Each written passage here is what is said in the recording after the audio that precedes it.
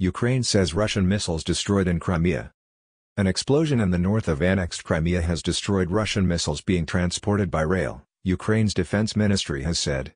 The Russian-installed head of the city of Jankoy said the area had been attacked by drones. Ukraine announced the explosions but, as is normal, did not explicitly say it was behind the attack. If confirmed, it would be a rare foray by Ukraine's military into Crimea, which has been annexed since 2014. Gilbra missiles have been widely used in attacks on Ukrainian cities and infrastructure in recent months.